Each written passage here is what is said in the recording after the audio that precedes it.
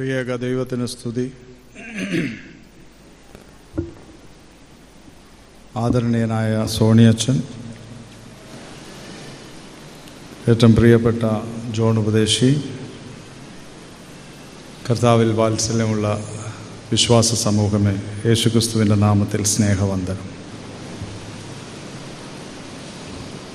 കുടുംബ ഞായറായി മാർത്തോമ സഭ കൊണ്ടാടുന്ന ഈ ദിവസത്തിൽ പ്രിയപ്പെട്ട സോണിയച്ചനോടും ആശക്കൊച്ചുമ്മയോടും ഈ ഇടവകയോടും ചേർന്ന് ശുശ്രൂഷയിലായിരിക്കാൻ തക്കവണ്ണം നിങ്ങളെന്നെ ക്ഷണിച്ചതിലും ഇന്ന് സ്വാഗത വാക്കുകൾ പറഞ്ഞ് ഹൃദ്യമായി സ്വാഗതം ചെയ്തതിലും ബഹുമാനപ്പെട്ട അച്ഛനോടും ഇടവകയുടെ ചുമതലക്കാരോടും ഏവരോടും ഞാൻ കടപ്പെട്ടിരിക്കുന്നു. പ്രിയപ്പെട്ട സോണിയച്ചൻ ശുശ്രൂഷ ചെയ്യുന്ന ഇടവകയിൽ വരിക എന്നത് ഞങ്ങൾക്ക് സന്തോഷമുള്ള കാര്യമാണ്. 1999 കേരളത്തിൽ നിന്ന് തമിഴ്നാട്ടിലേക്ക് യാത്ര ചെയ്ത് ഗുരുകുൽ ലൂതറൻ തിയോളജിക്കൽ സെമിനറിയിൽ വിദ്യാർത്ഥികളായി എത്തിച്ചേരുകയും അതിനു മുമ്പുള്ള തിരഞ്ഞെടുപ്പ് പ്രക്രിയകളിലൂടെ കടന്നു പോവുകയും ചെയ്ത നാളുകളിലാണ് ഞങ്ങൾ ഒരുമിച്ച്. അന്നു മുതൽ ഇന്നോളം സജീവമായി സൗഹൃദം പുലർത്തുന്നതിന്, സ്നേഹബന്ധങ്ങൾ തുടരുന്നതിനൊക്കെ സർവശക്തനായ ദൈവം സഹായിക്കുന്നു. ബഹുമാനപ്പെട്ട സോണിയച്ചനെ ദൈവം സ്വദേശത്തും വിദേശത്തും നിയോഗിക്കുകയും അനുഗ്രഹീതമായി സാക്ഷ്യത്തോടെ നേതൃത്വം നൽകുകയും ചെയ്യുന്നു എന്നത് ഞങ്ങൾക്കെല്ലാവർക്കും നിങ്ങളെപ്പോലെ തന്നെ സന്തോഷകരമായ കാര്യമാണ്. അച്ഛൻ്റെ കുടുംബമായുള്ള ശുശ്രൂഷ ധന്യമായി തീരട്ടെ എന്ന് ഞാൻ തുടർന്നും പ്രാർത്ഥിക്കുന്നു. ദേവാലയത്തിലേക്ക് വന്നപ്പോൾ എനിക്ക് വളരെ സന്തോഷവും ചാരിതാർത്ഥ്യവും തോന്നി. കാരണം പുതിയ ദേവാലയമാണ് എന്ന് മനസ്സിലാക്കാൻ, എന്നാൽ അതിന് എത്ര കാലപ്പഴക്കമുണ്ടെന്നറിയില്ല, എന്നാലും വളരെ ഭംഗിയായും വൃത്തിയായും ദേവാലയവും ദേവാലയ പരിസരവും സൂക്ഷിച്ചിരിക്കുന്നു. വലിയ സെൻറ്റ് പീറ്റേഴ്സ് ബസിലിക്ക ഒക്കെ പോലെ പ്രകാശം കൊണ്ടും അലങ്കാരം കൊണ്ടും അതിലെല്ലാം ഉപരി ആരാധനയിൽ പങ്കെടുക്കുന്ന വിശ്വാസ സമൂഹത്തിൻ്റെ അനുഗ്രഹീതമായ പങ്കാളിത്തം കൊണ്ടും ഈ ആരാധനാ സമൂഹം ധന്യമാണ്. ഗായക സംഘം സുന്ദരമായി ഗാനങ്ങൾ ആലപിക്കുന്നു. വിശ്വാസ സമൂഹം ആരാധനയിൽ പ്രതിവാക്യങ്ങളിലൂടെ സജീവമായി പങ്കുചേരുന്നു. വളരെ ധന്യവും ജീവനുള്ളതുമായ ശുശ്രൂഷയിൽ പങ്കുകാരനാകാൻ ഇടയാവുന്നതോർത്ത് ദൈവത്തെ സ്തുതിക്കുകയും നിങ്ങളെ എല്ലാവരെയും അഭിനന്ദിക്കുകയും ചെയ്യും. കുടുംബത്തെക്കുറിച്ച് ഈ ദിവസങ്ങളിലെല്ലാം നിങ്ങൾ പഠിച്ചുകൊണ്ടിരിക്കുകയാണ്, ധ്യാനിക്കുകയും ചെയ്യുകയാണ്. പ്രഗത്ഭരായ വൈദികരും സുവിശേഷകരും ആത്മായ നേതാക്കന്മാരുമൊക്കെ കുടുംബത്തെക്കുറിച്ച് പഠിച്ച് തന്നിട്ടുണ്ട്. കൂടാതെ ദീർഘവർഷങ്ങളായി കുടുംബജീവിതത്തിൻ്റെ എല്ലാവിധമായ അനുഭവങ്ങളിലൂടെ സഞ്ചരിക്കുന്നവരുമാണ് എൻ്റെ മുമ്പിലിരിക്കുന്ന മാതാപിതാക്കൾ, പ്രിയപ്പെട്ടവർ. ഈ 3-4 ദിവസം പറഞ്ഞ കാര്യങ്ങളെല്ലാം കൂടെ എങ്ങനെയാണ് ജീവിതത്തിൽ പ്രാവർത്തികമാക്കുന്നതെന്ന ആശങ്കയിലിരിക്കുന്ന ആളുകളും ഉണ്ടെന്നാണ് എൻ്റെ ചിന്ത. ഇത്രയും കാര്യങ്ങളൊക്കെ നടപ്പിലാക്കിയാലേ ഈ കുടുംബജീവിതം ഒക്കുള്ളൂ അച്ഛ എന്നൊരു സംശയത്തിലിരിക്കുന്ന ആളുകളും ഉണ്ടെന്നാണ് എൻ്റെ വിശ്വാസം. പണ്ട് ഒരാളെ കാർ ഓടിക്കാൻ പഠിപ്പിച്ചപ്പോൾ സീറ്റിൽ കയറിയിരിക്കണം, സീറ്റ് ബെൽറ്റ് ഇടണം, പെഡലുകളെല്ലാം ശ്രദ്ധിക്കണം, മുൻപോട്ട് നോക്കണം, ഗ്ലാസ് തിരിക്കണം, സൈഡ് നോക്കണം എന്നെല്ലാം ദീർഘമായി ഇൻസ്ട്രക്ടർ പറഞ്ഞപ്പോൾ അദ്ദേഹം ചോദിച്ചു, ഇതെല്ലാം ഞാൻ തന്നെ ചെയ്യണോ അതോ വേറെ ആരെങ്കിലും ഇടയ്ക്ക് വന്ന് ചെയ്തു തരുമോ എന്ന് ചോദിച്ചു. എന്നാൽ ഇതൊരു അനുഗ്രഹീതമായ അനുഭവവും അവസ്ഥയുമാണ് കുടുംബജീവിതം എന്ന് പറയുന്നത്. കുടുംബജീവിതത്തിലേക്ക് ക്ഷണം ലഭിച്ചിട്ടുള്ളവർക്ക് മാത്രമാണ് കുടുംബജീവിതം നിർവഹിക്കാനായിട്ട് സാധിക്കുന്നത്. ഈ വളരെ അടുത്ത കാലം വരെ സഭ വിശ്വസിച്ചിരുന്നത്, മനസ്സിലാക്കാൻ ശ്രദ്ധിച്ചിരുന്നതും കുടുംബ ജീവിതത്തെക്കാൾ ഉപരി വലിയ നിയോഗം എന്ന് പറയുന്നത് പൗരോഹിത്യവും അതിനോടനുബന്ധിച്ചുള്ള ശുശ്രൂഷകളുമാണ് എന്നൊരു ധാരണയാണ്. എന്നാൽ ഈ വളരെ അടുത്ത കാലത്ത് സഭയുടെ, ആഗോള ക്രൈസ്തവ സഭയുടെ ബോധ്യത്തിൽ വ്യതിയാനം വന്നു. അല്ലെങ്കിൽ ഒരു പുതിയ പടവിലേക്ക് ആഗോള ക്രൈസ്തവ സഭ പ്രവേശിച്ചിട്ട് പറഞ്ഞു, കുടുംബജീവിതം ദൈവനിയോഗമാണ്, കുടുംബജീവിതം കൗദാശികമാണ്, ഇറ്റ്സ് സാക്രമെന്റൽ. കുടുംബജീവിതം കൗദാശികമാണ്, കുടുംബജീവിതം നിയോഗമാണ്. ആ കുടുംബജീവിതത്തിൻ്റെ ധന്യതകൾ അനുഭവിക്കുന്നവരാണ് എന്നെ കേൾക്കുന്ന പ്രിയപ്പെട്ടവർ. കുടുംബത്തിൻ്റെ ചില പ്രത്യേകതകളുണ്ട്. ഭാര്യ ഭർത്തൃ ബന്ധമൊഴികെ വേറൊരു ബന്ധവും നാം സെലക്ട് ചെയ്തതല്ല. ഇവൻ എൻ്റെ അനിയനായി പിറക്കട്ടെ എന്ന് നമ്മൾ വിചാരിച്ചിട്ടില്ല. ഈ ഇദ്ദേഹം എനിക്ക് പിതാവായും ഈ ആൾ മാതാവായും ഇരിക്കട്ടെ എന്ന് നമ്മൾ ചിന്തിച്ചിട്ടില്ല. ഭാര്യ ഭർത്തൃ ബന്ധമൊഴികെയുള്ള സർവബന്ധങ്ങളും കുടുംബത്തിൽ നമ്മുടെ യാതൊരു ആലോചനയുമില്ലാതെ ദൈവത്തിൻ്റെ ദാനമാണ്. ഭാര്യ ഭർത്തൃ ബന്ധവും മാനുഷികമായ ആലോചനകൾ ഉണ്ടെങ്കിലും അതിൻ്റെ പൂർത്തീകരണം ദൈവം നിർവഹിക്കുന്നുവെന്നും അത് ദൈവം ദാനമായി നമ്മെ പങ്കാളികളായി ഏൽപ്പിച്ചു എന്നുമാണ് നാം പൂർണ്ണമായും വിശ്വസിക്കുന്നത്. അപ്പോൾ കുടുംബജീവിതത്തിൻ്റെ ബന്ധങ്ങളെല്ലാം തന്നെ, സ്ഥാനങ്ങളെല്ലാം തന്നെ ഗിവണാണ്. ഞാൻ പറഞ്ഞത് മനസ്സിലാകുന്നുണ്ടെന്നാണ് എൻ്റെ ചിന്ത. The all relationship in family life is given. Given എന്ന് പറഞ്ഞാൽ ആരോ നമ്മെ ഏൽപ്പിച്ചതാണ്. ആരാണെന്ന് ചോദിച്ചാൽ സർവശക്തനായ ദൈവം, സകല കുടുംബത്തിനും പേർ വരുവാൻ കാരണഭൂതനായ കർത്താവ് നമ്മെ ഏൽപ്പിച്ചതാണ് ഈ ബന്ധങ്ങൾ. എന്നാൽ ബന്ധങ്ങളിൽ പരിതപിക്കുന്ന ആളുകളുടെ എണ്ണം കൂടുതലായി വരുന്നുണ്ട് എന്നത് പ്രയാസമുള്ള കാര്യമാണ്. അന്ന് വില്ലേജ് ഓഫീസറുടെ ആലോചന വന്നതാണ്. ഞാനൊന്ന് മൂളിയായിരുന്നെങ്കിൽ അപ്പച്ചൻ അത് തന്നെ കഴിച്ചേനെ. ഇപ്പം 36 വർഷമായി കുടുംബജീവിതത്തിലാണ്. ഇടയ്ക്കിടയ്ക്ക് തിരിഞ്ഞു നോക്കി ചില ബന്ധങ്ങൾ അങ്ങനെ അല്ലായിരുന്നു ലഭിക്കേണ്ടതെന്ന ചിന്തയിൽ ദീർഘവർഷങ്ങൾ കഴിഞ്ഞിട്ടും ജീവിക്കുന്ന ആളുകളുണ്ട്. സോ ഫസ്റ്റ് ഓഫ് ഓൾ, ആദ്യമായി നാം തിരിച്ചറിയേണ്ടത് കുടുംബം ദൈവത്തിൻ്റെ ദാനമാണ് എന്നുള്ളതാണ്. ആ കുടുംബം ദൈവത്തിൻ്റെ ദാനമായിരിക്കുന്നത് കുടുംബത്തിലുള്ള എല്ലാ ബന്ധങ്ങളും സ്ഥാനങ്ങളും ഗിവൺ ആണെന്നുള്ളതാണ്, നൽകപ്പെട്ടിരിക്കുന്നതാണ്. ദൈവം നമ്മെ ഏൽപ്പിച്ചതാണ്. ദൈവം ദോഷമായിട്ടൊന്നും ചെയ്യുന്നില്ല എന്ന് നാം മനസ്സിലാക്കുന്നു. ദൈവം നമ്മെ സകല നന്മകളിലും വഴി നടത്തുന്നു എന്ന് നാം മനസ്സിലാക്കുന്നു. അപ്പോൾ വേദപുസ്തകം നമ്മെ ഓർമ്മപ്പെടുത്തുകയാണ്, കുടുംബം ഗിവണാണ്. അപ്പോൾ ഇന്ന് ഇവിടെ ഇരിക്കുന്നവർ ആത്മശോധന ചെയ്യേണ്ട കാര്യം അതാണ്. ദൈവമേ, കഴിഞ്ഞ ഇത്ര വർഷമായി ഞാൻ കുടുംബജീവിതത്തിലായിരിക്കുന്നു. അല്ല, ഈ അടുത്ത കാലത്ത് ഭാര്യ ഭർത്തൃ ബന്ധം ആരംഭിച്ചതേ ഉള്ളൂ. ഞാനൊരു കുടുംബത്തിൻ്റെ ഭാഗമായിരിക്കുന്നു. ആ കുടുംബത്തിൻ്റെ ഭാഗമായിരിക്കാൻ ദൈവം എനിക്ക് ഭാഗ്യം തന്നു. ഈ സ്ഥാനങ്ങളെല്ലാം മാറ്റുന്നതിനെക്കുറിച്ചല്ല, അത് നിന്റെ ദാനമാണെന്ന് തിരിച്ചറിയാനുള്ള കൃപ, നിന്റെ ദാനമാണെന്ന് തിരിച്ചറിയാനുള്ള കൃപ എനിക്ക് നൽകണമേ. തോട്ടത്തിൻ്റെ നടുവിൽ നട്ടിട്ടുള്ള അത്തിവൃക്ഷമാണ് ഞാനും എൻ്റെ കുടുംബവും എന്ന് തിരിച്ചറിയാനുള്ള കൃപ എനിക്ക് തരണമേ. അനേക കുറവുകൾ ഉണ്ടാവാം, അനേക വൈഷമ്യങ്ങളും വൈതരണികളും നാം നേരിടുന്നുണ്ടാകാം. But if you could understand that it's given, you can overcome that.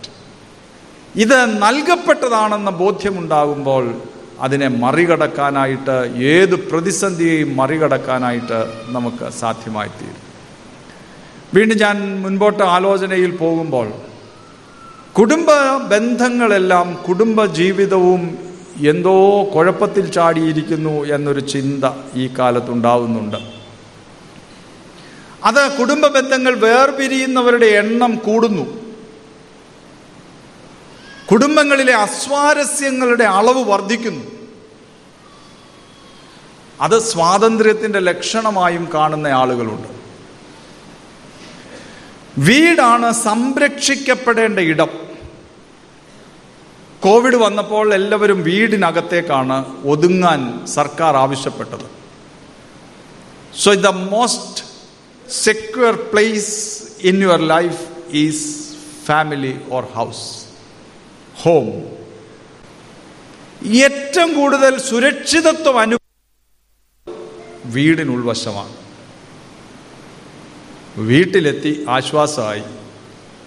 ഇപ്പോൾ ഉച്ചയ്ക്ക് ഊണുണ്ടെന്ന് പറഞ്ഞുകൊണ്ട്, ഇല്ലായിരുന്നെങ്കിൽ വാച്ച് നോക്കിയിട്ട് ഈ അച്ഛൻ ഇതെപ്പോൾ നിർത്തും, എപ്പോൾ പോകാൻ ഒക്കും. ഞാൻ സാധാരണ സേവികാ സംഘം മീറ്റിങ്ങും ഇടവമിഷൻ മീറ്റിങ്ങും ഒക്കെ താമസിച്ചു പോകുമ്പോൾ ചിലർ പറയാറുണ്ട്, വീട്ടിൽ പോകണോ അച്ഛൻ? അപ്പോൾ ഞാൻ പറഞ്ഞു, വലിയ കാര്യം, നിങ്ങൾക്ക് അങ്ങനെ ഒരു ചിന്തയുണ്ടല്ലോ. ചിലർക്ക് വീട്ടിൽ പോകണമെന്ന് ചിന്തയേയില്ല. അത് അപകടകരമായ അവസ്ഥയാണ്. കോളേജ് വിട്ടാൽ വീട്ടിൽ പോകണമെന്ന് ചിലർക്ക് ചിന്തയില്ല. ജോലിക്ക് പോയിടത്തുനിന്ന് വീട്ടിൽ പോകണമെന്ന് ചിന്തയില്ല. വീട്ടിൽ പോവുകയേ വേണ്ട എന്നാണ്. അപ്പോൾ വീട് സുരക്ഷിതമായ ഇടമായിരിക്കുന്നത് കൊണ്ടാണ് നമുക്ക് വീട്ടിലേക്ക് മടങ്ങി എത്തണം എന്നൊരു ചിന്തയുള്ളത്. വീട് ഭൂമിയിലെ സ്വർഗമാണ്. ഭൂമിയിലെ സ്വർഗമാണ് വീട്. ഇന്ന് സഭ തിരഞ്ഞെടുത്തിരിക്കുന്ന ധ്യാന വിഷയം family is an expression of kingdom of God. കുടുംബം ദൈവരാജ്യത്തിൻ്റെ പ്രകാശനമാണ് എന്നാണ്. കുടുംബം ദൈവരാജ്യത്തിൻ്റെ പ്രകാശനമായിരിക്കുന്നത് കൊണ്ടാണ് സ്വർഗീയ അനുഭവങ്ങൾ വീടിൻ്റെ നടുവിലുണ്ടാകുന്നത്. അതുകൊണ്ടാണ് വീട് സ്വർഗമാകുന്നത്. So family is A miniature of kingdom of God or heaven. സ്വർഗത്തിൻ്റെ ചെറിയ പതിപ്പാണ് കുടുംബം. ഇപ്പം ചിലർ തലയ്ക്ക് കൈ കൊടുത്തിരുന്ന് ആലോചിക്കുന്നുണ്ട്, താടിക്ക് കൈ കൊടുത്തിരുന്ന് ആലോചിക്കുന്നുണ്ട്, ഈ അച്ഛൻ എന്നതാടാ ഈ പറയുന്നത്? സ്വർഗത്തിൽ പോയി രക്ഷപ്പെടാമെന്ന് വിചാരിച്ചപ്പോൾ സ്വർഗം ഇങ്ങനാണെന്ന് പറഞ്ഞാൽ പിന്നിനി എങ്ങനായിരിക്കും സ്വർഗം എന്ന് ആലോചിക്കുക. നമുക്ക് നാമേ പണിവത് നാഗവും നരകവും. കുടുംബം സ്വർഗമായി നിലനിർത്താൻ വിളിക്കപ്പെട്ടിട്ടുള്ളവരാണ് നാം. കുടുംബം സ്വർഗമാക്കാൻ നിയോഗം ലഭിച്ചിട്ടുള്ള ആളുകളാണ് നാം. നമ്മുടെ കാഴ്ചയും കാഴ്ചപ്പാടുകളും ചിന്തകളും ചിന്താരീതികളും ഒരു കുടുംബത്തെ സ്വാധീനിക്കുന്നുണ്ട്. അപ്പോൾ family is given, the all relationships are given എന്ന് പറഞ്ഞു കഴിഞ്ഞാൽ അടുത്തത് നമുക്ക് പറയാനുള്ളത്, ഈ ഗിവൺ റിലേഷൻഷിപ്പിനെ ആസ്വദിച്ച് നിർമ്മിക്കുന്ന സുന്ദരമായ ബന്ധങ്ങളുടെ ഇടമാണ് കുടുംബം. സോ അവിടെയാണ് നമ്മളുടെ പങ്കാളിത്തം. നമ്മൾ സാധാരണ പറഞ്ഞു കേട്ടിട്ടുള്ളതാണ്, ആദാമും ഹവ്വായും, ആദാമിനെയും ഹവ്വായെയും, ഹവ്വായെ നിർമ്മിച്ചപ്പോൾ ആദാമിൻ്റെ വാരിയെല്ലിൽ നിന്ന് നിർമ്മിച്ചു.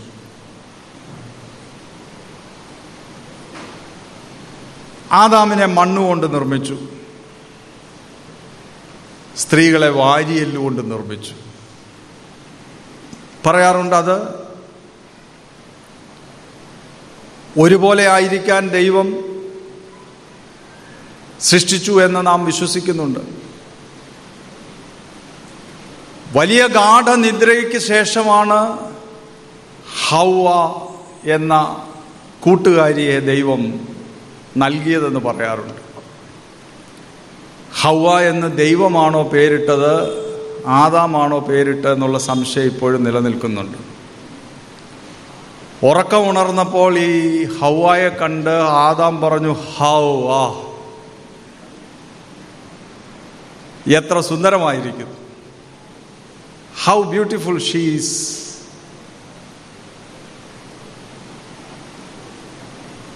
ആ ബന്ധത്തെ സുന്ദരമായി സൂക്ഷിക്കുക. ആ ബന്ധത്തെ സുന്ദരമായി സൂക്ഷിക്കുക എന്ന് പറഞ്ഞാൽ അതിൻ്റെ അർത്ഥം പുരുഷനും സ്ത്രീക്കുമുള്ള പ്രത്യേകതകൾ, മാനസിക വ്യത്യാസങ്ങളൊക്കെ നാം തിരിച്ചറിഞ്ഞിരിക്കേണ്ടത് ആവശ്യമാണ്. വീട്ടിൽ പിതാവുണ്ട്. പിതാവ് എപ്പോഴും, ഇപ്പോഴത്തെ അല്ല, കുറച്ചു കാലം മുമ്പുള്ള പിതാക്കന്മാരൊക്കെ വളരെ കർക്കശക്കാരാണ്. ഇപ്പോൾ പിതാക്കന്മാരെല്ലാം വളരെ കമ്പനിയാണ്. കർക്കശക്കാരനായ പിതാവ് മകൻ ദൂരെ പോയി വരാൻ താമസിക്കുമ്പോൾ ദേഷ്യപ്പെടുന്നത് ഭാര്യയോടാണ്. കോപം, വിഷമം ഒക്കെ ഇങ്ങനെ പ്രകടിപ്പിച്ചുകൊണ്ടിരിക്കും. എന്നാൽ ഈ കോപം മകനോട് പ്രകടിപ്പിക്കുന്നത് അമ്മയാണ്. ഭർത്താവിനെ ആ സമയത്ത് അവിടെ എങ്ങും കാണുകയില്ല. മോൻ അല്പം ലേറ്റായിട്ട് തിരിച്ചു വന്നാൽ അവിടെ എങ്ങും കാണുകയില്ല. കുറച്ച് കഴിഞ്ഞ് മോൻ അപ്പനെ കാണുമ്പം നീ എവിടെ പോയിരുന്നടാ, സാരമില്ല പോട്ടെ എന്ന് പറയും. ചൂടായ അമ്മ കുഴപ്പത്തിൽ ചാടിയതുപോലെ തോന്നുകയും ചെയ്യും. ഇതിൻ്റെ അർത്ഥം അമ്മ സ്നേഹത്തിൻ്റെ നിറകുടമാണ്, അപ്പൻ കരുണയുടെ നിറകുടമാണ്. സ്നേഹവും കരുണയും ചേർത്ത് വെച്ചാണ് കുടുംബം ദൈവം സൃഷ്ടിച്ചിട്ടുള്ളത്. അതിൻ്റെ തനിമ നമ്മൾ തിരിച്ചറിയണം.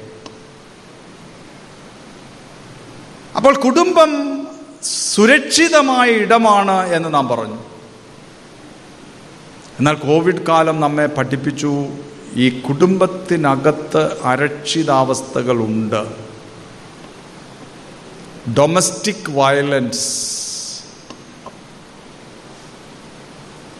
സംരക്ഷിക്കേണ്ട കരങ്ങൾ സംഹാരകരാകുന്നു എന്ന ചിന്തയുണ്ട്.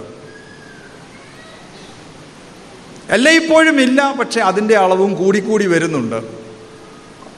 So let us examine ourselves that whether our family is a secure place or not.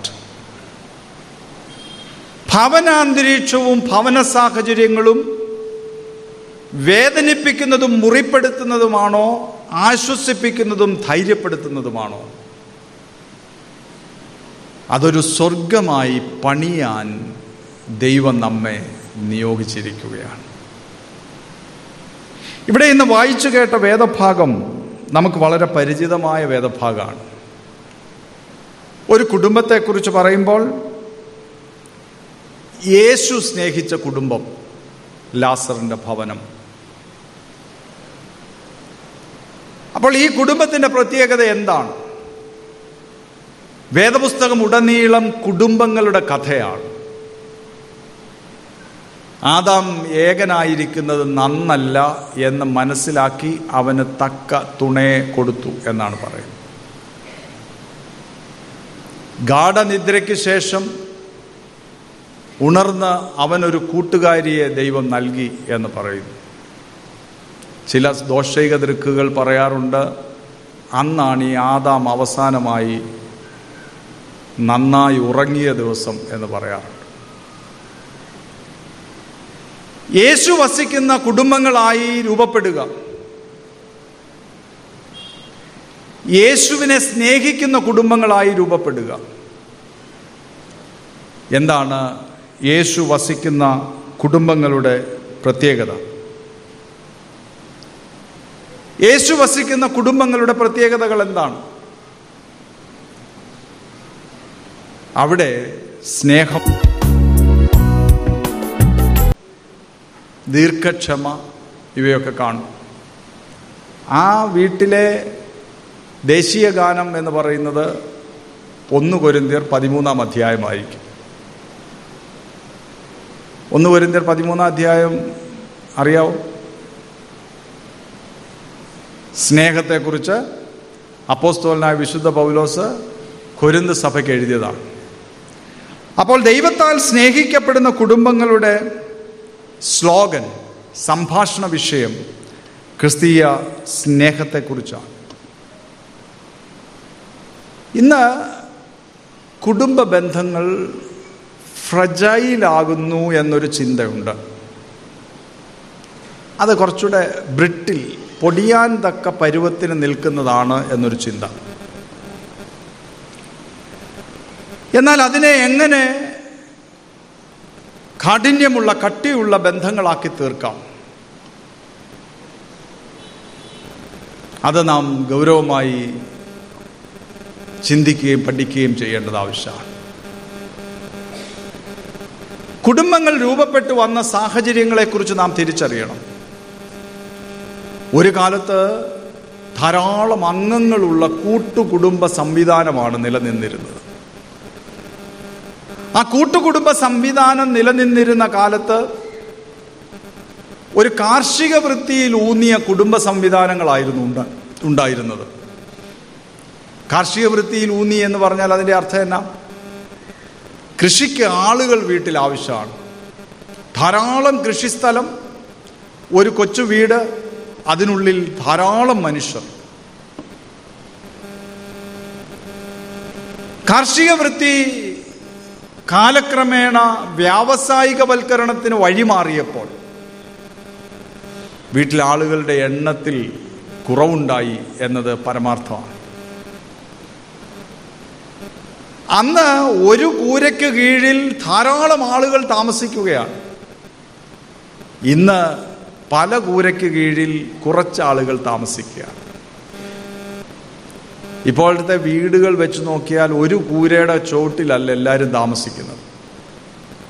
ഒരു വീട്ടിൽ തന്നെ പല കൂരകൾ ഉണ്ടായിരിക്കുന്ന, മേൽക്കൂരകൾ ഉണ്ടായിരിക്കുന്ന കാലമാണ്. ഭക്ഷണം കഴിക്കാൻ മോൻ എവിടെയാണ്, മോൾ എവിടെയാണെന്ന് ടെക്സ്റ്റ് ചെയ്ത് വിളിക്കേണ്ട കാലമാണ്. അങ്ങനെ പറയുമ്പോൾ വീടിനുള്ളിൽ തന്നെ ഒളിയിടങ്ങൾ ഉണ്ടായ കാലമാണ്. വീടിനുള്ളിൽ തന്നെ ഒളിച്ചിരിക്കാൻ പറ്റുന്ന ഇടങ്ങളുണ്ടായ കാലമാണ്. ഒരു കമ്പ്യൂട്ടറും ഒരാളും, ഒരു മൊബൈലും ഒരാളും ഉണ്ടെങ്കിൽ ആൾ എവിടെയാണ് ഇരിക്കുന്നതെന്ന് പോലും അറിയില്ല. അവനോ അവളോ, ഇത് നോക്കുന്നയാളോ ഓരോ വിൻഡോസ് തുറന്ന് അങ്ങ് സഞ്ചരിക്കുകയാണ്. പണ്ട് കതക് തുറന്നായിരുന്നു യാത്ര, ഇതിപ്പോൾ ജനൽ തുറന്നാണ് യാത്ര. ഓരോ ജനൽ തുറന്ന് യാത്രയായി അമ്മ ചോറുണ്ണാൻ വിളിക്കുമ്പോൾ ഇവൻ സ്വിറ്റ്സർലൻഡിൽ നിൽക്കുകയായിരുന്നു. വീട്ടിൽ നിന്ന് പുറത്തിറങ്ങിയിട്ടില്ല. വീടിൻ്റെ ഉൾവശം നാം നിൽക്കുന്ന ഇടത്ത് നിന്ന് തന്നെ ഒളിച്ചിരിക്കാൻ പറ്റുന്നൊരു സാഹചര്യം ഉണ്ടാകുന്നുണ്ട്. അപ്പോൾ ഈ പുതിയ കുടുംബ ബന്ധങ്ങൾ കാർഷിക വൃത്തിയിൽ നിന്ന് വ്യാവസായിക വൃത്തിയിലേക്ക് മാറിയപ്പോൾ കുടുംബ ബന്ധങ്ങളും ഉടച്ചു വാർക്കപ്പെട്ടു. കുടുംബ ബന്ധങ്ങൾ ഉടച്ചു വാർക്കപ്പെട്ടത് കൂട്ടുകുടുംബ സംവിധാനങ്ങൾക്ക് കുറവുണ്ടായി. ഭാര്യയും ഭർത്താവും കുഞ്ഞുങ്ങളും മാത്രമാകുന്ന ഒരു കുടുംബ സംവിധാനത്തിലേക്ക് കാര്യങ്ങൾ വന്നു. അതാണ് നമ്മൾ അണുകുടുംബം, ന്യൂക്ലിയർ ഫാമിലി എന്ന് പറയുന്നത്. ന്യൂക്ലിയർ ഫാമിലിയിൽ ആദ്യഘട്ടങ്ങളിൽ മാതാപിതാക്കളായിരുന്നു കേന്ദ്ര ബിന്ദുക്കളെങ്കിൽ പിന്നാലെ കുഞ്ഞുങ്ങൾ കേന്ദ്ര ബിന്ദുക്കളായി മാറി. ചൈൽഡ് സെന്റേർഡ് ഫാമിലീസായി മാറി, ചിൽഡ്രൻ സെന്റേർഡ് ആയിട്ട് മാറി. അപ്പോൾ എൻ്റെയൊക്കെ ചെറുപ്പകാലത്ത് വീട്ടിൽ കപ്പ ഉണ്ടാക്കിയാൽ കപ്പയും മുളക് ഉടച്ചതും കഴിക്കണം എന്ന് പറഞ്ഞാൽ അത് എല്ലാവർക്കും കൂടെയാണ്. അപ്പച്ചൻ ഇഷ്ടമാണ് ചക്ക വേവിച്ചതെങ്കിൽ ചക്ക വേവിച്ചതാണ് അന്നത്തെ എല്ലാവരുടെയും ഭക്ഷണം. എന്നാൽ ഇപ്പോൾ കാലം മാറി. കൊച്ചുമോന് ന്യൂഡിൽസ് ആണ് ഇഷ്ടം, അതുകൊണ്ട് അപ്പച്ചനും നൂഡിൽസ് കഴിച്ചാൽ മതി.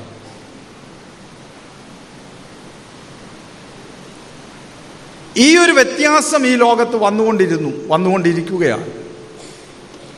അപ്പോൾ കുടുംബം എന്ന സംവിധാനത്തിലുള്ള വ്യതിയാനങ്ങൾ നാം തിരിച്ചറിയണം.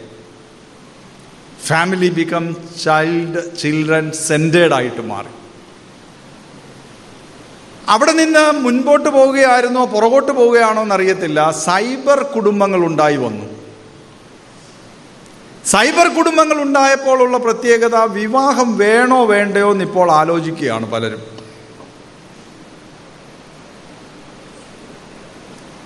കുടുംബ ബന്ധത്തെക്കുറിച്ച് താല്പര്യമില്ല എന്ന് പറയുന്ന ആളുകൾ ഒത്തിരിയില്ല, കുറച്ചെങ്കിലും ഉണ്ടായി തുടങ്ങിയിട്ടുണ്ട്. അപ്പോൾ കുടുംബ ബന്ധങ്ങളിൽ പുതിയ ചിന്തകൾ ഉണ്ടായി തുടങ്ങിയിട്ടുണ്ട്. ഭാരതത്തിൻ്റെ പരമാധികാര കോടതി കഴിഞ്ഞ ദിവസം വിശകലനം ചെയ്ത ചില കാര്യങ്ങളിൽ കുടുംബ ബന്ധത്തെക്കുറിച്ചുള്ള സംഭാഷണങ്ങളുണ്ട് എന്ന് നിങ്ങൾക്കറിയാം. ആൺപെൺ കുടുംബമായിരുന്നെങ്കിൽ അതിന് വ്യത്യാസമുണ്ടാകുന്നതിനെക്കുറിച്ചുള്ള ചർച്ച നടന്നുകൊണ്ടിരിക്കുന്ന കാലത്താണ് നാം ജീവിക്കുന്നത്. കണ്ണടച്ചാൽ ഇരുട്ടാകില്ല. ഒറ്റയ്ക്ക് താമസിക്കുന്നവരുടെ എണ്ണവും വർദ്ധിച്ചു വരുന്ന കാലത്താണ് നാം ജീവിക്കുന്നത്. അങ്ങനെ മനഃപൂർവമായി തിരഞ്ഞെടുത്ത ആളുകളുണ്ട്. ചിലപ്പോൾ കുടുംബ ബന്ധങ്ങളിൽ പങ്കാളി നഷ്ടപ്പെട്ടു പോയ ആളുകളുമുണ്ട്. അപ്പോൾ ഒരു കുടുംബദിനം വന്നപ്പോൾ ഞാനിരുന്ന ഒരു ഇടവകയിൽ എന്നോട് ഒരു പിതാവ് വന്ന് പറഞ്ഞു. അദ്ദേഹത്തെ കുടുംബദിനത്തിൻ്റെ അന്ന് ഞാൻ കണ്ടില്ല. എല്ലാ ദിവസവും പള്ളി വരുന്ന ആളാണ്. അപ്പോൾ ഞാൻ അദ്ദേഹത്തോട് അന്വേഷിച്ച് ചെന്നു, ചാൻ എന്താണ്, അല്ലെ അങ്കിൾ എന്താണ് പള്ളിയിൽ വരാഞ്ഞത്? അത് വലിയ സന്തോഷമുള്ള ദിവസമല്ലേ? നിങ്ങൾക്കത് പറയാം. എൻ്റെ പ്രിയപ്പെട്ടവൾ എന്നെ പോയിട്ട് ഇത്ര നാളായി. ഞാൻ ദേവാലയത്തിൻ്റെ നടുവിലൂടെ നടന്നു പോകുമ്പോൾ എനിക്ക് തുണയായിരുന്നവൾ എൻ്റെ കൂടെ ഇല്ല എന്ന സങ്കടമാണ് എന്നെ ഭരിക്കുന്നത്.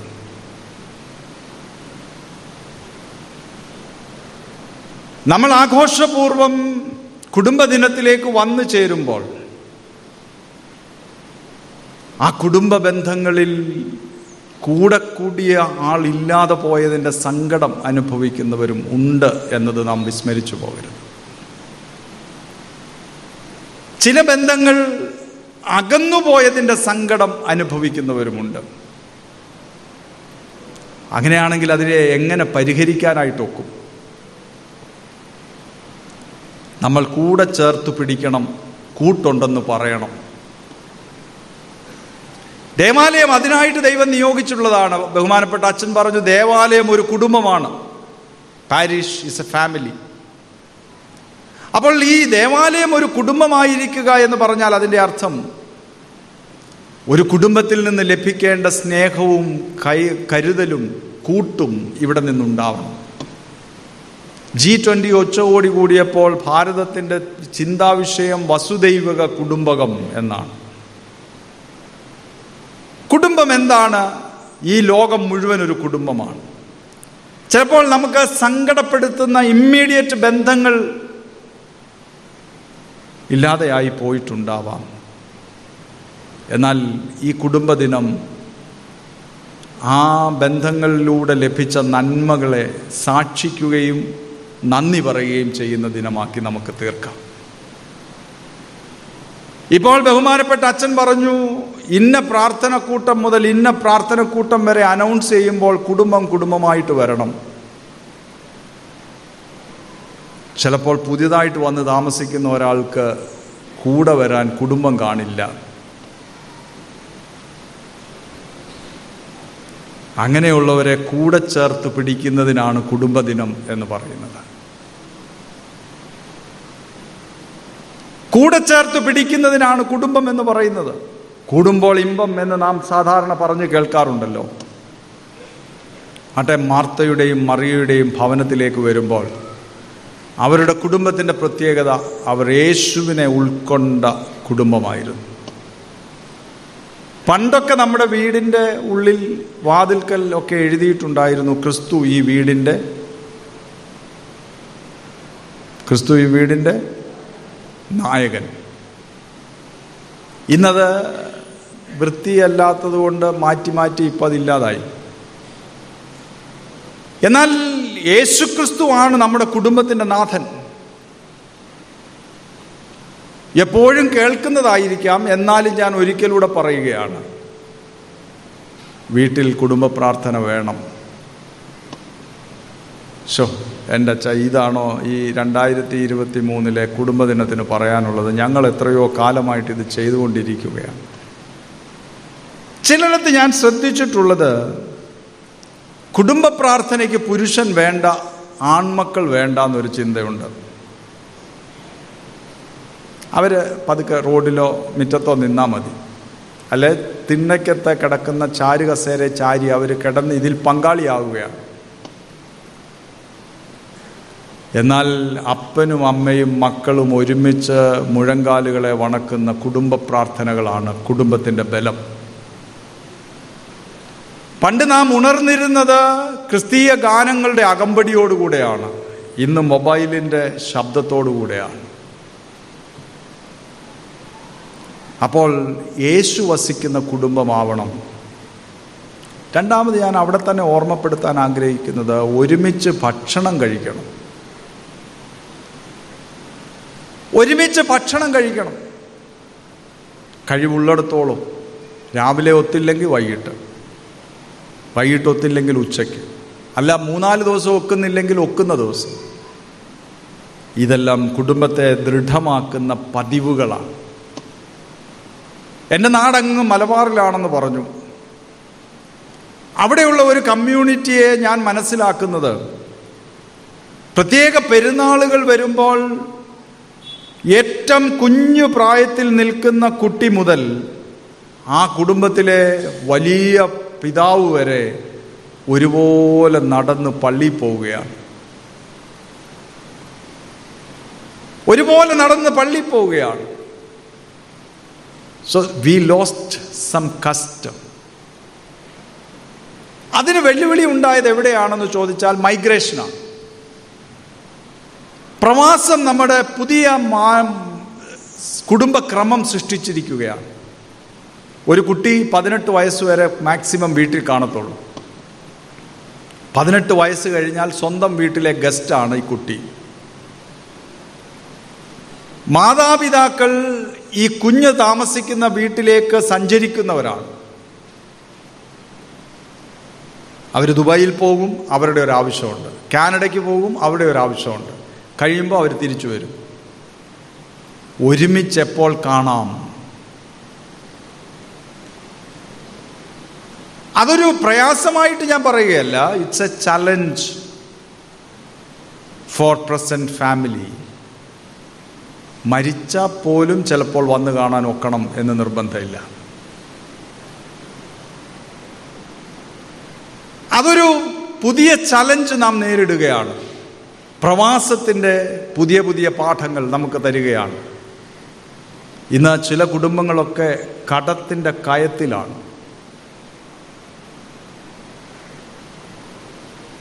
18 വയസ്സ് പൂർത്തീകരിച്ച് +2 കഴിഞ്ഞപ്പോൾ വിദേശത്തൊരു പഠന സംവിധാനം സംഘടിപ്പിച്ച് യാത്രയായതാണ്. മാതാവും പിതാവും ചേർന്ന് പണം അടച്ചുകൊണ്ടിരിക്കുകയാണ്. ജപ്തി ഭീഷണികളിലാണ്. നന്നായി പോയ മൈഗ്രേറ്റ് ചെയ്ത ആളുകളും ഉണ്ട് അതിനിടയ്ക്ക്. അപ്പോൾ മൈഗ്രേഷൻ എന്ന് പറയുന്ന സംവിധാനം ആവശ്യമാണ്. ഞാനതിനെതിരൊന്നുമല്ല. പക്ഷെ അത് നമ്മുടെ കുടുംബങ്ങളെ ചാഞ്ചല്യത്തിലേക്ക്, സംവിധാനങ്ങളെ ഉലയ്ക്കുന്നതിലേക്ക് എത്തിച്ചേർന്നിട്ടുണ്ട്. അപ്പോൾ നമ്മൾ പുതിയ വഴികൾ അന്വേഷിക്കണം. അത് കൊറോണയുടെ കാലത്തുണ്ടായി. ഓൺലൈൻ മാധ്യമങ്ങളിലൂടെ കുടുംബങ്ങൾ ഒന്നിച്ചു പ്രാർത്ഥിച്ചു. ദൂരെയുള്ള മകനും ഓസ്ട്രേലിയയിലുള്ള മകനും കുവൈറ്റിലിരിക്കുന്ന മകളും പുനലൂർ എളമ്പൽ താമസിക്കുന്ന അപ്പനും അമ്മയും ചേർന്ന് കുടുംബ പ്രാർത്ഥനയുണ്ടായിരുന്നു. പോകരുതെന്ന് ഞാൻ പറഞ്ഞില്ല. How we could keep the relationship in present situation. എങ്ങനെ നമുക്കതിനെ സൂക്ഷിക്കാനായിട്ട് കഴിയും? അതുകൊണ്ട് യേശു ഉള്ള ഭവനമായി നമ്മുടെ ഭവനങ്ങൾ രൂപാന്തരപ്പെടുക. യേശുനാഥനായുള്ള കുടുംബങ്ങൾ ആയിരിക്കുക. ആ കുടുംബങ്ങൾ നമുക്ക് നൽകുന്ന ബന്ധങ്ങളുടെ ഊഷ്മളത നാം അനുഭവിക്കുക എന്നുള്ളതാണ്. മാർത്തയും മറിയയും അവിടെ യേശുവിനെ സ്വീകരിക്കുന്നു. അപ്പോൾ അവിടെ ഒരു പരാതിയുമായിട്ട് മാർത്ത വരികയാണ്. എൻ്റെ സഹോദരി എന്നെ സഹായിക്കുന്നില്ല എന്നുള്ളതാണ്. എന്നാൽ പാദപീഠത്തിങ്കൽ ഇരുന്ന് പഠിക്കാൻ ഒരുങ്ങുന്ന ഒരു സ്ത്രീരത്നത്തെ നമ്മളവിടെ കാണുന്നു. നമ്മൾ വിചാരിക്കുന്നത് പോലെ സേവിയാസംഘത്തിന് പോയ ഏർപ്പാടല്ലത്. നമ്മൾ സാധാരണ സേവികാസംഘത്തിന് പോകുന്നതിനെക്കുറിച്ചാണ് ഈ ഭാഗം എടുത്ത് പറയുന്നത്. അവർ സേവികാസംഘത്തിന് പോയി. നല്ല കാര്യമാണ് സേവികാസംഘം. എന്നാൽ ഇത് അതിനേക്കാൾ അപകടകരമായ ഒരു നിലപാടാണ്. ഒരു യഹൂദ റബിയുടെ മുൻപിൽ ഒരു സ്ത്രീ ഇരുന്ന് പഠിക്കാത്ത കാലത്ത്, അങ്ങനെ സംഭവിച്ചാൽ ജീവൻ പോകാവുന്ന കാലത്ത് നല്ല അംശം തിരഞ്ഞെടുക്കുകയാണ്. The good portion she has selected.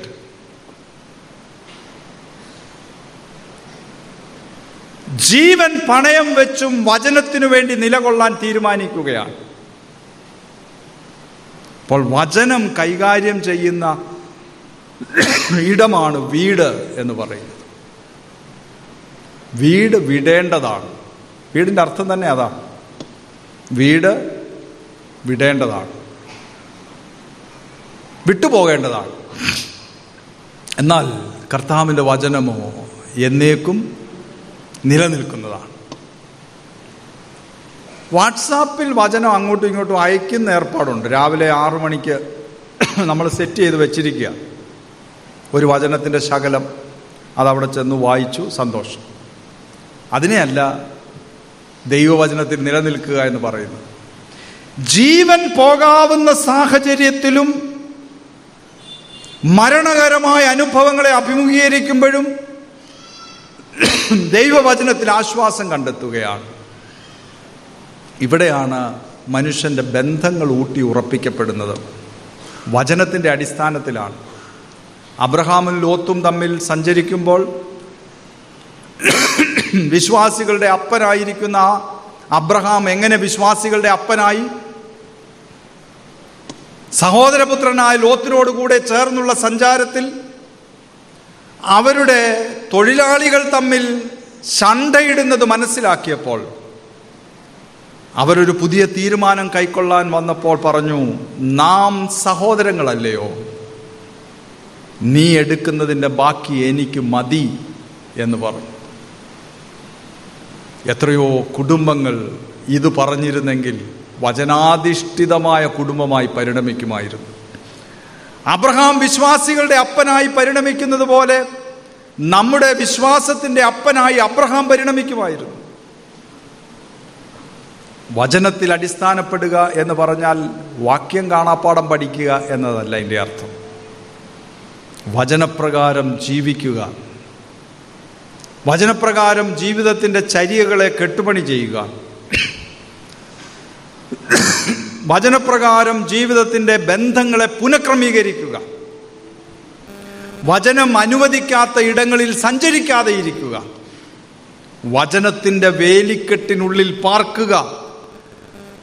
ഇയ്യോബിനെ കുറിച്ച് പറഞ്ഞു, അവനെയും അവനുള്ളവയെയും വേലികെട്ടി പരിപാലിച്ചു. അത് ദൈവത്തിൻ്റെ സംരക്ഷണമാണ്. So we have the protection of word of God. ദൈവവചനത്തിൻ്റെ സംരക്ഷണം നമുക്ക് ഉണ്ടാകുന്നു എന്നുള്ളത് നാം മനസ്സിലാക്കണം. അതുകൊണ്ട് ദൈവവചനം പഠിക്കുക, അതിനെ അനുവർത്തിക്കാനായിട്ട് ശ്രദ്ധിക്കുക. ഉണ്ട് നമ്മുടെ കുടുംബങ്ങൾ ദൈവവചനങ്ങൾ ഉരുവിടുന്ന ഇടങ്ങളും അനുസരിക്കുന്ന ഇടങ്ങളുമായി രൂപപ്പെടണം.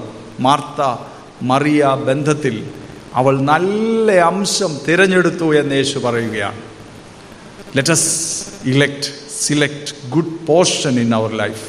നല്ല അംശം തിരഞ്ഞെടുക്കുന്നവരായി ജീവിക്കാനായിട്ട് നമുക്കിടയായിത്തീരണം. ഇവിടെ ഒരു നല്ല ബന്ധം യേശുവുമായിട്ടും സഹോദര സഹോദരികളുമായിട്ടും ഉണ്ടായിരുന്നു. നല്ല ബന്ധങ്ങൾ നിലനിൽക്കുന്ന ഇടമാണ് വീട് എന്ന് പറയുന്നത്.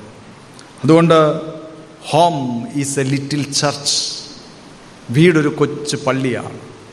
നമ്മുടെ വീട് കൂദാശ നടത്തുമ്പോൾ എന്താണ് സംഭവിക്കുന്നതെന്ന് നമുക്കറിയാം. ബഹുമാനപ്പെട്ട അച്ഛൻ വരുന്നതിന് മുമ്പ് ഒരു മേശ ഒരുക്കി വെക്കും. അതിലൊരു കുരിശും 2 മെഴുകുതിരിക്കാലും വെക്കും. So we establishing A worship unit in that place. ഒരാരാധനാ സമൂഹത്തെ അവിടെ നിയമിക്കുകയാണ്. ഈ ഇടവകയിൽ എത്ര വീടുകളുണ്ടെന്ന് എനിക്കറിയില്ല. ഇന്നിപ്പോൾ ഇവിടെ വന്നു ചേർന്നത് ഈ ഇളമ്പൽ പ്രദേശത്ത് നിയോഗിച്ചിട്ടുള്ള കൊച്ചു കൊച്ചു ആരാധനയിടങ്ങളെ ഒരുമിച്ച് ചേർത്ത് ഒരു വലിയ ആരാധനയിലേക്ക് പങ്കുകാരായിരിക്കുകയാണ്. അവിടെ ഞാൻ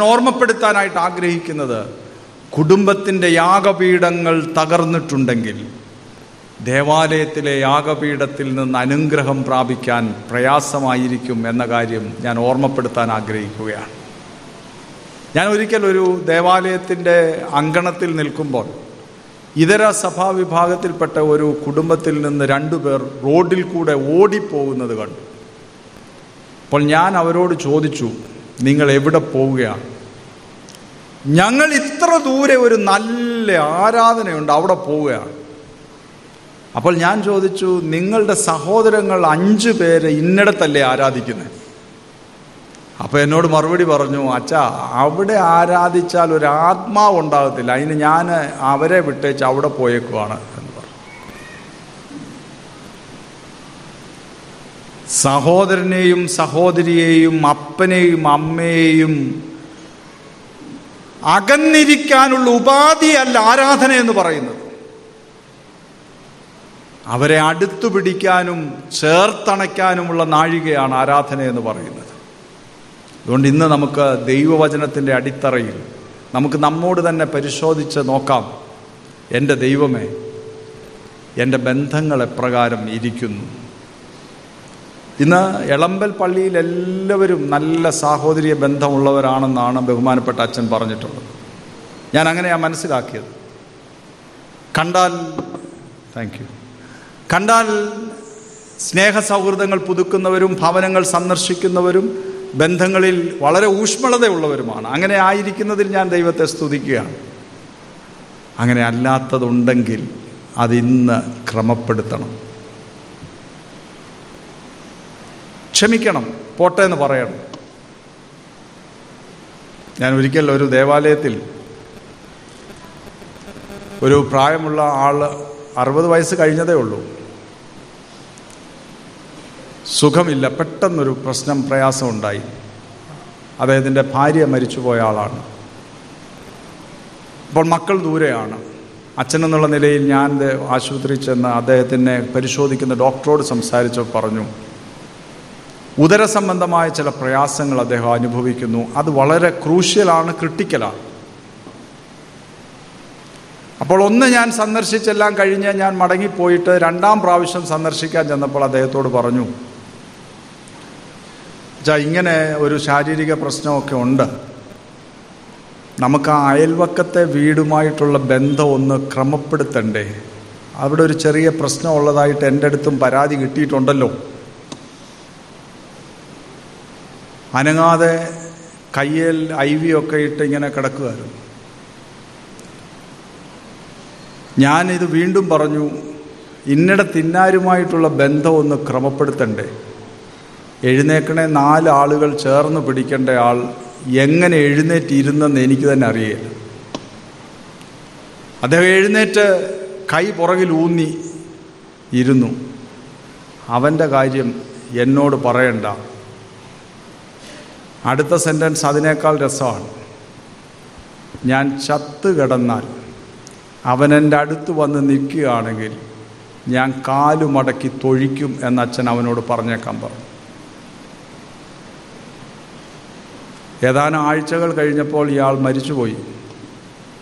മറ്റേ ആൾ ആദരാഞ്ജലികൾ അർപ്പിക്കാൻ വരുമ്പോൾ എൻ്റെ ഭയം കാലു മടക്കി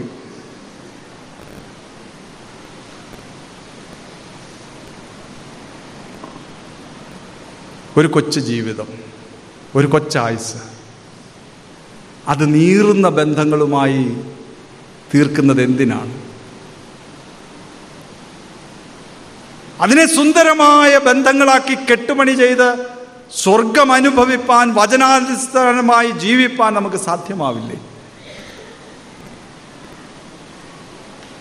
കർത്താവിൽ വാത്സല്യമുള്ളവരെ, വചനത്തിൻ്റെ അടിത്തറയിൽ കെട്ടുപണി ചെയ്യുന്ന കുടുംബങ്ങളെക്കുറിച്ചാണ് ഞാൻ അവിടെ ഓർമ്മപ്പെടുത്തുന്നത്. മൂന്നാമതൊരു കാര്യം കൂടെ പറഞ്ഞ് ഞാൻ എൻ്റെ വാക്കുകൾ അവസാനിപ്പിക്കുകയാണ്. മൂന്നാമത് പറയാനായിട്ട് ആഗ്രഹിക്കുന്നത്, family is A tent of grace. Family is A tent of grace. കൃപയുടെ കൂടാരങ്ങളാണ് നമ്മുടെ കൊച്ചു വീടുകൾ. എന്താണ് കൃപയുടെ കൂടാരം എന്ന് പറഞ്ഞാൽ? അഭിവന്യ അത്തനേഷ്യസ് തിരുമേനി മാരാമൺ പ്രസംഗിച്ച ഒരു പ്രസംഗത്തിൽ അദ്ദേഹം ഇങ്ങനെ പറഞ്ഞു: അഭിവന്യ തിരുമനസ്സുമായി സജീവ ബന്ധമുണ്ടായിരുന്ന ഒരു മനുഷ്യൻ്റെ ഭാര്യ ആദ്യ ഡെലിവറിയോടുകൂടെ പാരലൈസ്ഡായി. ആദ്യ ഡെലിവറിയോടുകൂടെ പാരലൈസ്ഡായി കഴിഞ്ഞ്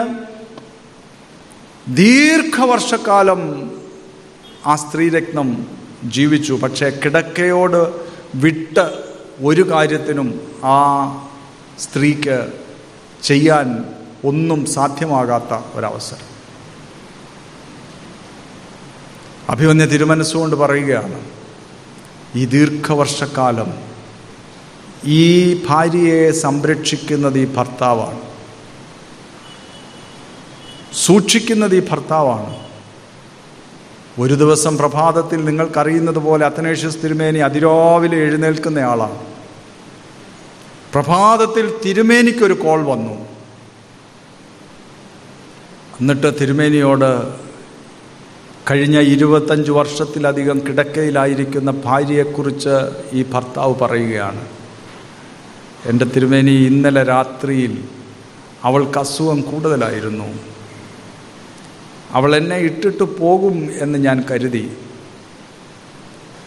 ഞാൻ പ്രാർത്ഥനയോടെ വേണ്ട ശുശ്രൂഷകൾ ചെയ്ത് നേരം പുലർന്നപ്പോൾ അവൾക്കിപ്പോൾ ആശ്വാസമുണ്ടെന്ന് പറയാൻ ഞാൻ തിരുമേനിയെ വിളിച്ചതാണ്.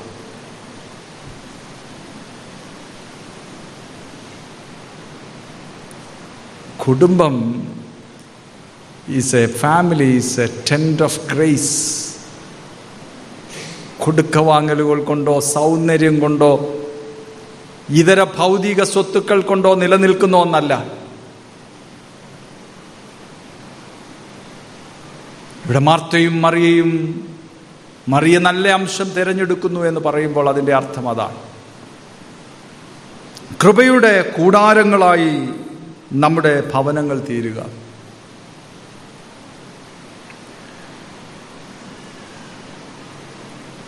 വലിയ പ്രതിസന്ധികൾ നമ്മുടെ വീടുകൾ നേരിടുന്നുണ്ടാവാം.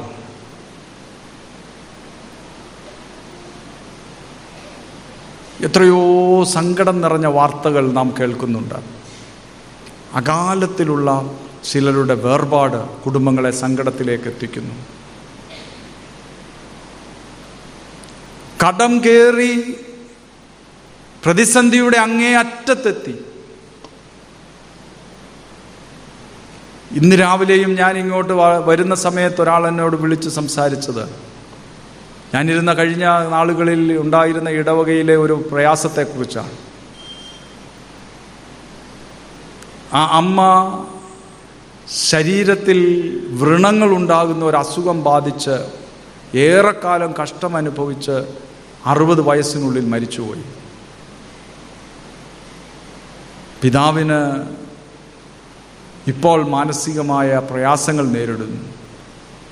2 മക്കളിൽ ഒരു മകന് ഗ്ലൂക്കോമ ബാധിച്ച് നെർവ് ഫെയിലിയറായി കണ്ണ് കാണാതെ ആയി തുടങ്ങിയിരിക്കുന്നു. ഇമാജിൻ ചെയ്താൽ, സങ്കൽപ്പിക്കാൻ കഴിയാത്തവണ്ണം സങ്കടങ്ങളിൽ വീണുപോയ കുടുംബങ്ങളുണ്ട്. ഞാനിന്ന് കുടുംബദിനം കൊണ്ടാടുമ്പോൾ അങ്ങനെ എന്നെ ആക്കാത്തതിൽ നന്ദി പറയാൻ വന്നതല്ല, അങ്ങനെയുള്ള കുടുംബങ്ങളെ ചേർത്ത് പിടിക്കാൻ വന്നതാണ്. ഇന്ന് നമ്മൾ വന്നിരിക്കുന്നത് ദൈവമേ അങ്ങനെ ഞാൻ ആയില്ലല്ലോ എന്ന് പറയാനല്ല.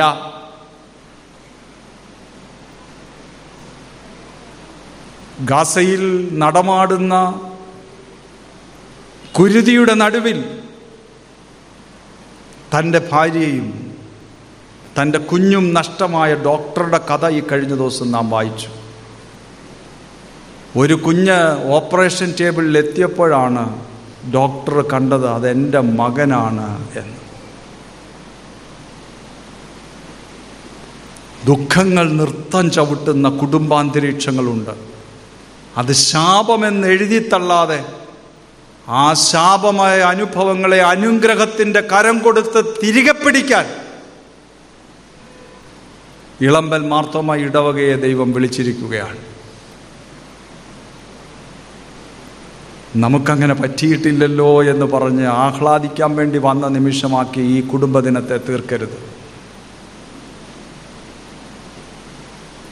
അത് നല്ലതാണ്.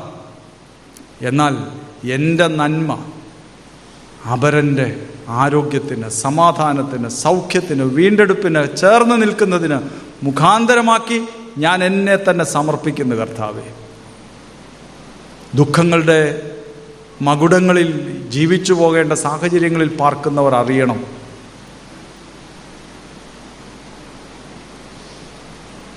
ഇതിഹാസത്തിലെ ഒരു കഥയാണ്. അവിടെ വെള്ളമെടുക്കാൻ ഒരാളെ പറഞ്ഞു വിട്ടു. വെള്ളമെടുക്കാൻ പറഞ്ഞു വിട്ട നാഴികയിൽ കലക്കവെള്ളമാണ് അതിലൂടെ വന്നുകൊണ്ടിരിക്കുന്നത്. ഗുരുവിനോട് ഓരോ പ്രാവശ്യവും വന്നു പറഞ്ഞു, ഗുരു വെള്ളം എടുക്കാൻ ഒക്കുന്നില്ല, കലക്കവെള്ളമാണ്. 2-3 പ്രാവശ്യം ഗുരുവിനോട് വന്ന് പറഞ്ഞപ്പോൾ ഗുരു ആ ശിഷ്യനോട് പറഞ്ഞു, നീ അവിടെ കുറച്ചു നേരം വെയിറ്റ് ചെയ്യ്. You please wait there. All the sediments will settle down. എല്ലാ കരടുകളും ചള്ളയും അടിയും, എല്ലാ കരടുകളും ചള്ളയും അടിയും. എന്തിനാണ് നാം കുടുംബദിനം ആഘോഷിക്കുന്നത്? പ്രതിസന്ധികളിലൂടെ കടന്നു പോകുന്ന കുടുംബങ്ങൾ ക്രിസ്തുനാമത്തിൽ ചേർന്ന് നിന്ന് പറയുകയാണ്, എൻ്റെ പ്രതിസന്ധികൾക്ക് കുടുംബത്തിൻ്റെ നാഥനും സകല കുടുംബത്തിനും പേർ വരുവാൻ കാരണഭൂതനുമായവൻ അറുതി കൽപ്പിക്കും.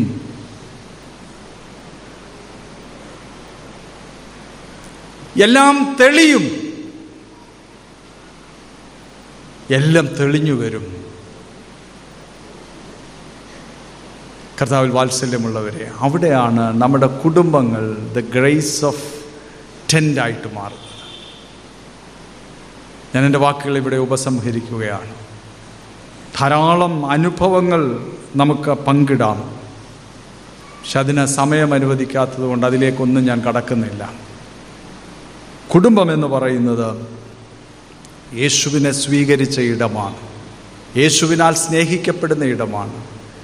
ബന്ധങ്ങളുടെ പറുദീസയാണ് കുടുംബം. ബന്ധങ്ങളുടെ ഊഷ്മളത അനുഭവിക്കുന്ന ഇടമാണ് കുടുംബം. ബന്ധങ്ങളിൽ ദൈവം വസിക്കുന്നുവെന്ന് വിശ്വസിക്കുന്ന ഇടമാണ്. ലാഭേച്ഛ കൂടാതെ സുരക്ഷിതത്വം അനുഭവിക്കുന്ന ഇടമാണ് കുടുംബം. കുടുംബത്തിൻ്റെ നാഥൻ ക്രിസ്തുവാണ്. എൻ്റെ വീട്ടിൽ എൻ യേശുവുണ്ട്, ജയത്തിന് ഉല്ലാസഘോഷമുണ്ട്. അത് സമർപ്പണത്തോടെ പറയാനായിട്ട് നമുക്ക് സാധ്യമാകണം. എൻ്റെ വീട്ടിൽ എൻ യേശുവുണ്ട്. ദൈവമേ, എൻ്റെ വീട്ടിൽ എൻ്റെ യേശുവുണ്ട് എന്ന് പറഞ്ഞ് മുഴങ്കാലുകളെ വണക്കി വിശുദ്ധ കുർബാനയിലേക്ക് അടുത്തു വരാൻ നമുക്ക് സാധ്യമാകണം. 2, ഞാൻ ഓർമ്മപ്പെടുത്താനായിട്ട് ശ്രമിച്ചത്, വചനത്തിൻ്റെ അടിത്തറയിൽ ജീവിക്കുന്ന ജീവിതങ്ങളാണ് അനുഗ്രഹീതമായ കുടുംബജീവിതം കെട്ടുപണി ചെയ്യുന്നത്. വചനം വായിച്ചു, വചനം കാണാപ്പാഠം പഠിച്ചു, വചനം മറിച്ചും തിരിച്ചും നോക്കി എന്നുള്ളതല്ല, മറിച്ച് വചനത്തിന് അനുസൃതമായി ഇടപാടുകളിലും ജീവിത ബന്ധങ്ങളെയും പുനഃക്രമീകരിച്ചപ്പോൾ ഈ കൊച്ചു ജീവിതം, it's A short life and sweet life, അത് നീറുന്ന നെരിപ്പോടായി മാറാതെ ആനന്ദത്തിൻ്റെ, ഉല്ലാസത്തിൻ്റെ അനുഭവങ്ങളായി രൂപപ്പെടണം. അങ്ങനെ രൂപപ്പെടുന്നെങ്കിൽ അതിൽ ദൈവത്തെ സ്തുതിക്കണം. 3 ഞാൻ പറയാനായിട്ട് ശ്രമിച്ചത്, family is A tent of grace. നമ്മുടെ കുടുംബങ്ങളൊക്കെ പുതിയ ലോകത്തിലേക്ക് സഞ്ചരിക്കുന്ന കുഞ്ഞുങ്ങളോട് ചേർന്നാണ് സഞ്ചരിക്കുന്നത്. അവിടെ എങ്ങനെ നമുക്ക് ആ ബന്ധങ്ങളെ ഗ്രേസ്ഫുള്ളായിട്ട് നിലനിർത്താനായിട്ട് സാധിക്കും? അതോടൊപ്പം ഞാൻ ഓർമ്മപ്പെടുത്തിയത്, നമുക്ക് നന്മ നൽകിയ ദൈവത്തിന് 1000 സ്തോത്രം.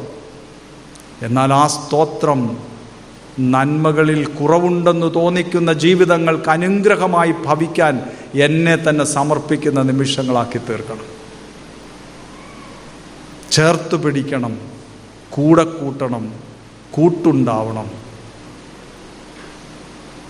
നമ്മുടെ തലമുറ മദ്യത്തിനും മയക്കുമരുന്നിനും ലഹരികൾക്കും അടിമപ്പെടാതെ ജീവിക്കണം. അങ്ങനെയുള്ളവരെ കണ്ടെത്തി വഴിതിരിച്ചു വിടാനുള്ള പ്രാപ്തി നമുക്കുണ്ടാവണം. അതുകൊണ്ട് നമുക്ക് വീണ്ടും ഒരുമിച്ച് ദൈവസന്നിധിയിൽ ഏറ്റുപറയാം. മറിയ നല്ല അംശം തിരഞ്ഞെടുത്തു എന്ന് പറയുന്നത് പോലെ തന്നെ ഞാനും എൻ്റെ കുടുംബവുമോ ഞങ്ങൾ യഹോവയെ സേവിക്കും. ഒരുമിച്ച് പറഞ്ഞാട്ടെ, ഞാനും എൻ്റെ കുടുംബവുമോ ഞങ്ങൾ യഹോവയെ സേവിക്കും. ഈ വചനങ്ങളാൽ ദൈവം നമ്മെ അനുഗ്രഹിക്കുമാറാകട്ടെ.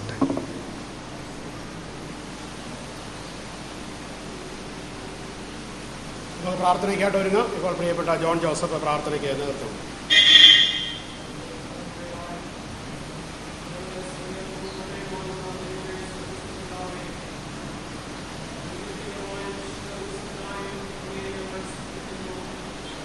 കർത്താവെ, വിശുദ്ധ ആലയത്തിലേക്ക് ചേർന്ന് വരുവാൻ ഈ പ്രഭാതത്തിൽ നീ അവിടുന്ന് സഹായിച്ചതിനായിട്ട് സ്തോത്രം.